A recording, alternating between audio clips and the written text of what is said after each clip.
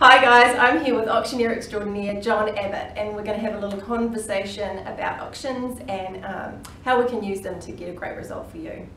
John, could you just give us a little bit of your bio? It's pretty impressive. Well, impressive, I guess it makes me feel old, but I've been in real estate 41 years this year. Experience, yes, thank you. 41 years in real estate, started off in Australia, moved here about 20 odd years ago. So originally came to New Zealand with Harvey's, funnily enough, and was an auctioneer with Harvey's around West Auckland area. And then I moved on to Bailey's. I was the national sales manager at Bailey's Realty Group for a few years, and now I'm a freelance auctioneer and train auctioneers. So. And you were saying to us you've done a staggering number of auctions in your time. 16,000 at last count. That's very impressive. Yeah, so you kind of know what you're doing now. Well, I think so. Excellent. Yeah, good to know. Hopefully. So on that note, can you tell us what the auctioneer's role is in an auction? Well, I think that the auctioneer's role is to work closely with the salespeople that are handling the marketing. You know, that communication between the auctioneer, the vendor and the agents is very important, so we all know exactly what's going on. Ultimately, I guess the auctioneer's job is to get competition between buyers, ideally. Sometimes with auctions though, you know, you may just have one person who's interested, but that's not a deal breaker. You get one cash buyer at the auction, the auctioneer needs to have the skill, along with the salespeople, to be able to negotiate the best result on behalf of the vendor or the client. So absolutely, yeah.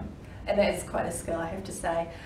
So what would you say are the main benefits of an auction versus, you know, other methods of marketing? Well, there are a number of benefits. I think the main one for a vendor, of course, it's an unconditional sale, which you know, is the best form of sale. But I've always believed that an auction is buyer versus buyer rather than buyer versus vendor. In every other method of sale, effectively, and we're acting on behalf of the sellers of course, but every other method of sale really is buyer versus seller.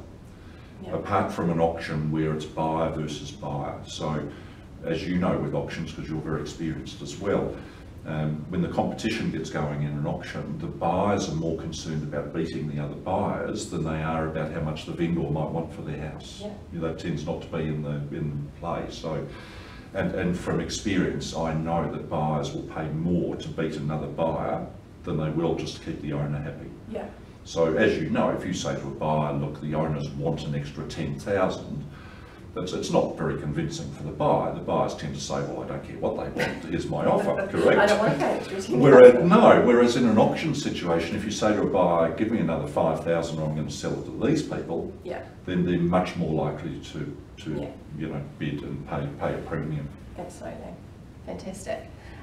So when leading up to an auction, vendors often say to us, well, I don't know where to set the reserve. What would be your advice around setting a reserve? Well, it's something that needs to be discussed obviously with you, because you've been working very closely with the buyers, so you've got a feeling of where the buyers are at price-wise.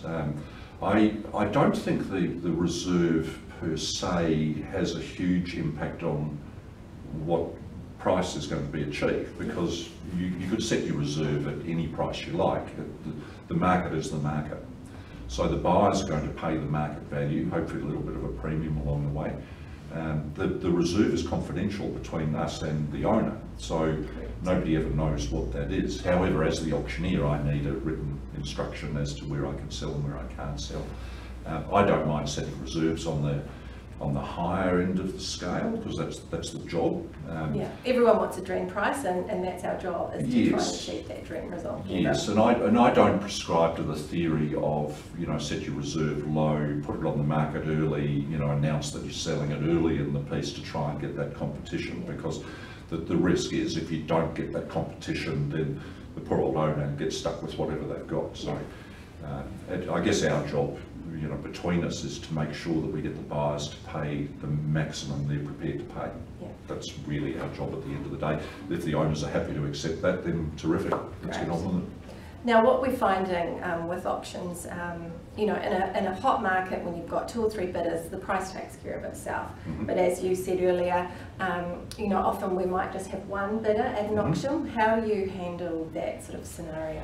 Well, one is enough. Obviously, you can't get the competition between buyers and other buyers if there's only one party there in a position to bid at the auction.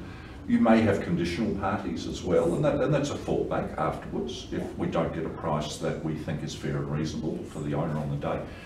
But I think that the first thing to do is try and get an unconditional sale at the best price.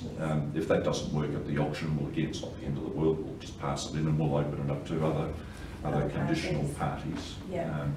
But I think that's where it's very important for an owner of a house that they have an experienced agent and an experienced auctioneer. Absolutely. Enthusiasm is one thing, but nothing beats experience, and we've been involved in thousands of negotiations. So, and again, we're fair to all parties. We want the buyers to be happy, but most importantly, we want the owners to be happy because they're the ones we're acting for. Absolutely, that's right.